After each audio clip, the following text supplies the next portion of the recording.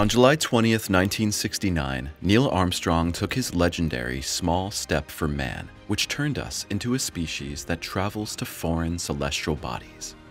What many people don't know, however, is that the groundbreaking Apollo 11 mission was only the beginning of a much bigger story. Between 1969 and 1972, NASA managed to send 10 more astronauts to the moon at breakneck speed. Each manned moon landing wrote its own adventure, sometimes ending in resounding triumphs and sometimes narrowly avoiding deadly disasters. We're talking about astronauts flying through lightning, cameras being fried by the sun, and researchers literally making the moon shake. Today, we'll show you what really happened after Armstrong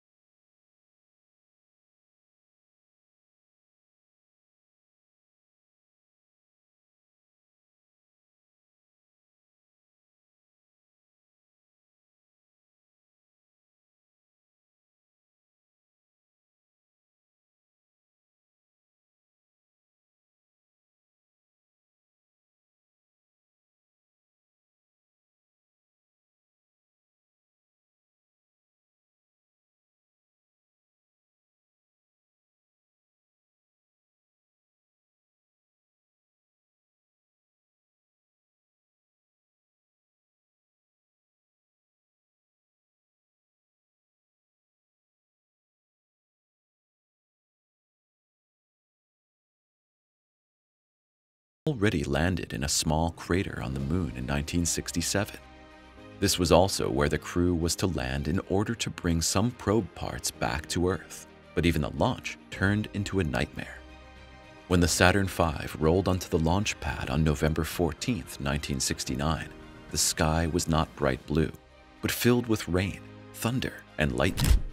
Ideal launch conditions look quite different, but NASA nevertheless decided to proceed with the mission as planned.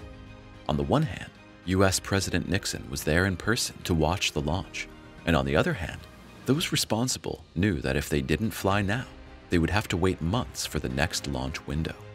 So the countdown began, and just 36 after launch, lightning struck the ascending rocket. All of the capsule's electronics failed, warning lights flashed across all the displays, and then the second lightning strike followed.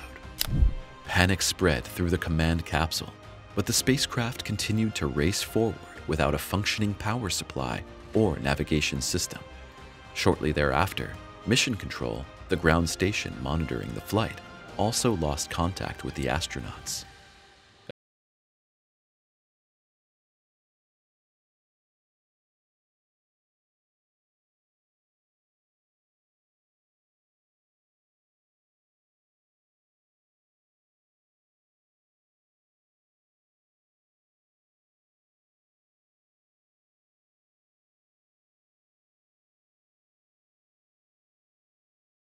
And saved Apollo 12.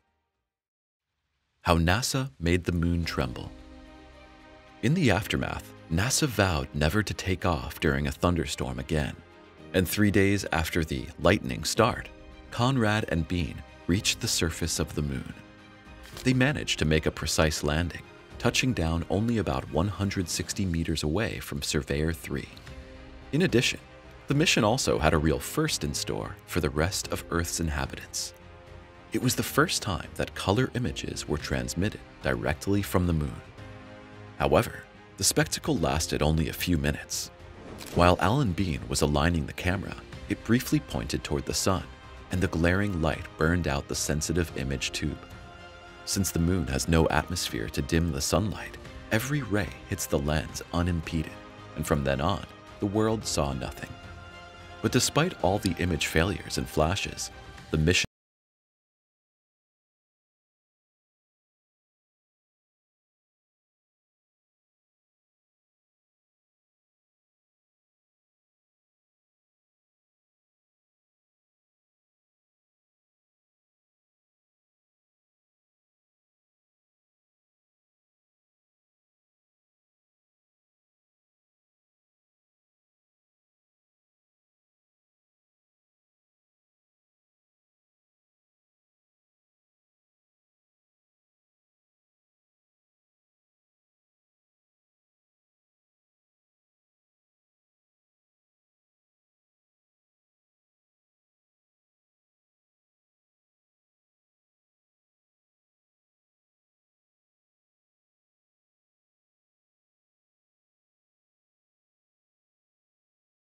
experiment is still used today to support the hollow moon theory.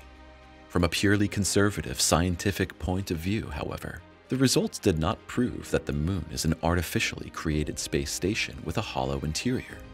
Instead, the long vibrations showed that our satellite consists of dry, brittle layers of rock that transmit vibrations particularly well.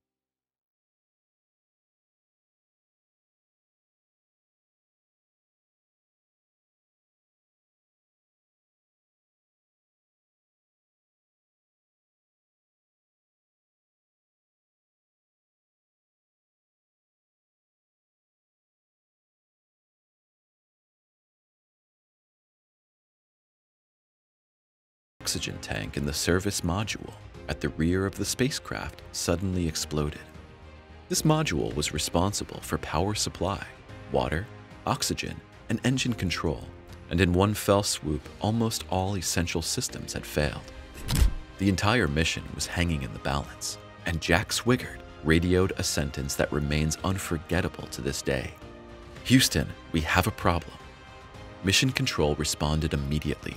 Engineers, flight controllers, and specialists worked around the clock.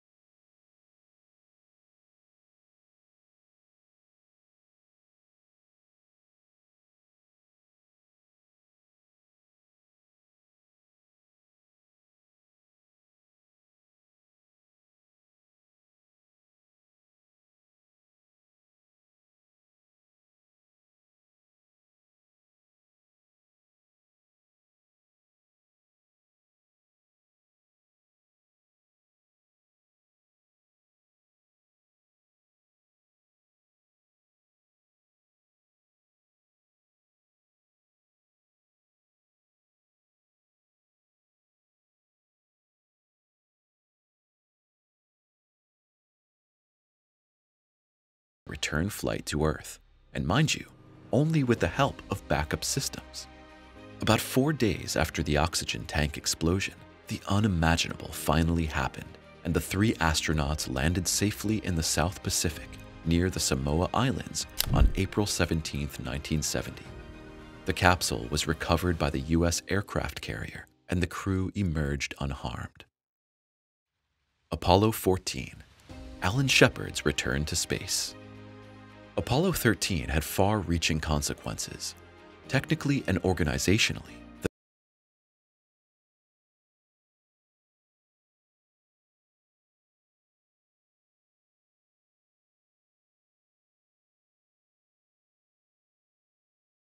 risks, NASA was determined not to abandon the Apollo program. Just 1 year later, Apollo 14 was set to return to the moon and restore confidence in manned spaceflight. Alongside Stuart Roosa and Edgar Mitchell, Alan Shepard also took part in the mission. At 47, he was not only the oldest Apollo astronaut ever, but also the first American in space.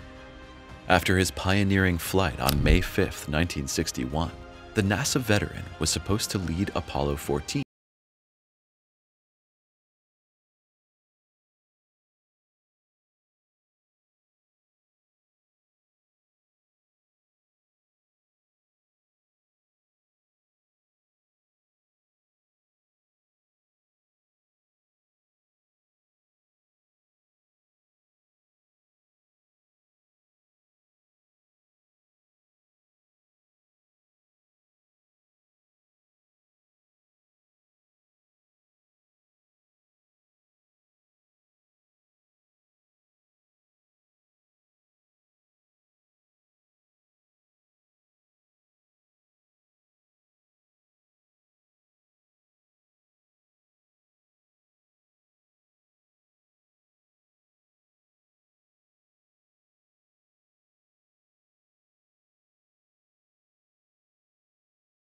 Samples, installed equipment, and returned safely to Earth on February 9, 1971, together with Roosa.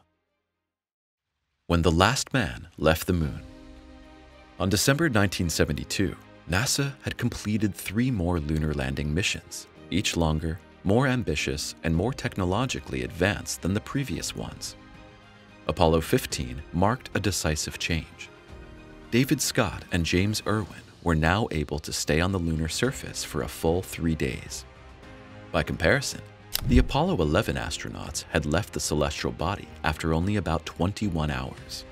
In addition, Apollo 15 was equipped with the innovative Lunar Rover, a battery-powered vehicle that allowed the crew to explore mountains, valleys, and ancient volcanic structures. During their mission, the men also discovered the famous Genesis Rock, a rock approximately 4 billion years old that is considered a fragment of the original lunar crust. The astronauts also demonstrated